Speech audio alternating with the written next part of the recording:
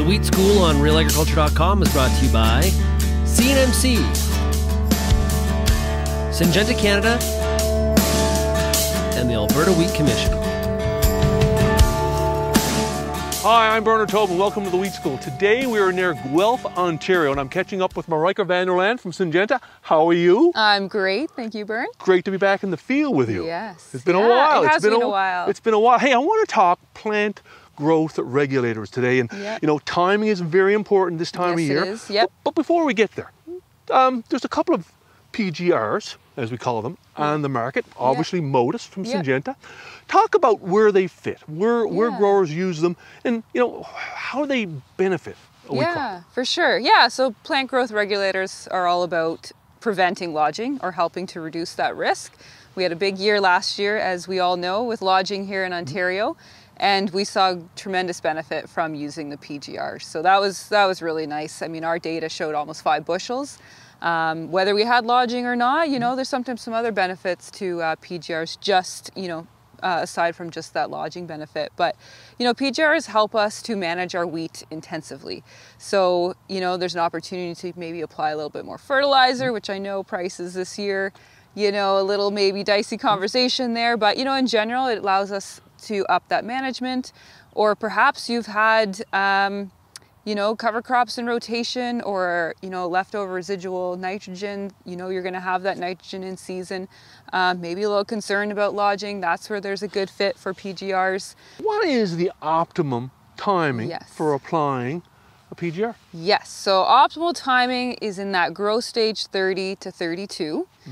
And growth stage 30, basically what's happening is we're moving from the tillering phase, which is indicated by a growth stage, you know, 20 up to 29. So a growth stage 25 would be a plant with 5 tillers. So now we're done tillering, we're moving into the stem elongation phase. So that's growth stage 30. And that's why PGRs fit in this timing, because the plant is starting to put energy into growth, and we want to suppress that slightly and build a stronger base.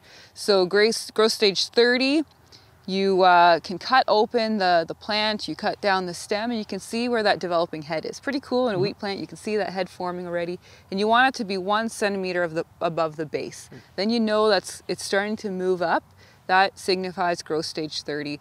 And then growth stage 31, 32, that indicates nodes. So growth stage 31, you have 1 node that you can detect. Growth stage 32, 2 nodes.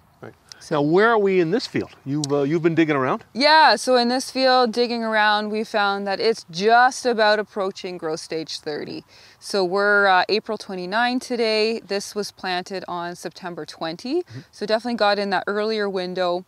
But we're just approaching growth stage 30. So we need a little bit more heat yet, I would say, to get us into that full, where the field is at growth stage 30 and ready for that PGR. When you get to 30 and 32, we talk about the growing degree days involved there. How many growing degree days in that window, and how long could it last? Yeah, great question. So this is a little bit up for debate. We don't have great data for here in Ontario. In general, how many growing degree days you need for winter wheat to get from one stage to the next. But it's about, you know, in that 90 to 120 growing degree days. So let's say it's about 100, just with this plant, this field planted earlier on that September 20 date. So if I look at the forecast here in Guelph, the Guelph area for the next 5 days, we're expecting about 50 to 60 growing degree days, and that would be, you know, I looked up Chatham-Kent area as well. That it's going to be about the same, maybe closer to that 60 growing degree days. So, you know, we're going to be a good 10 days likely, if this weather holds, before we reach that next stage of growth stage 31. Right. So, you know, it's probably, I'm going to say 2 weeks, a good 2-week window. You know, we could see temperatures going up, you know, after that, we hope.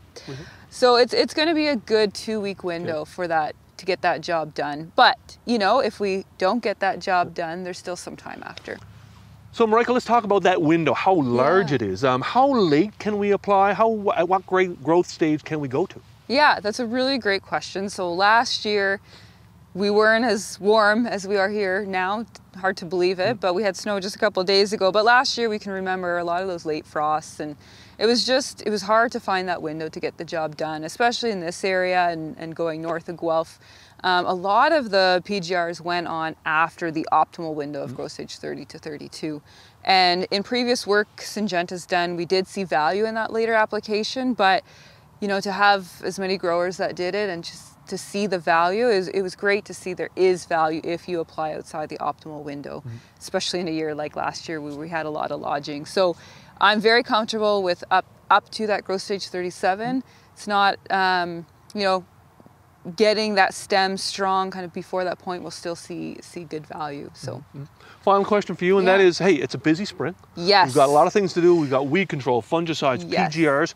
A lot of talk about, can we put them together in one operation, or do we divide up the operations? What do you tell people? Yeah, no, this is a great question, and lots of maybe different opinions on that topic.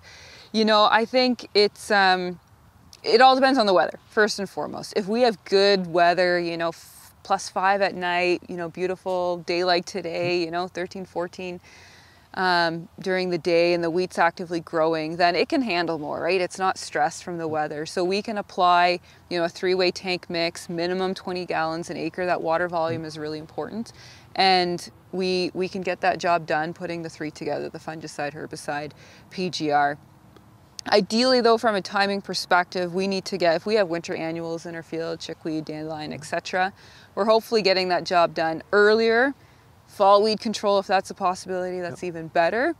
And then focus on getting that PGR and your fungicide on at the right time, getting the herbicide done a little bit earlier, and then targeting that growth stage 30 to 32 for the PGR and fungicide mix. Yeah. Awesome. Hey, some great insights on the wheat school. Great to have you on the wheat school. Thank you. We'll see you a little later in the season. Yeah, sounds good. Great.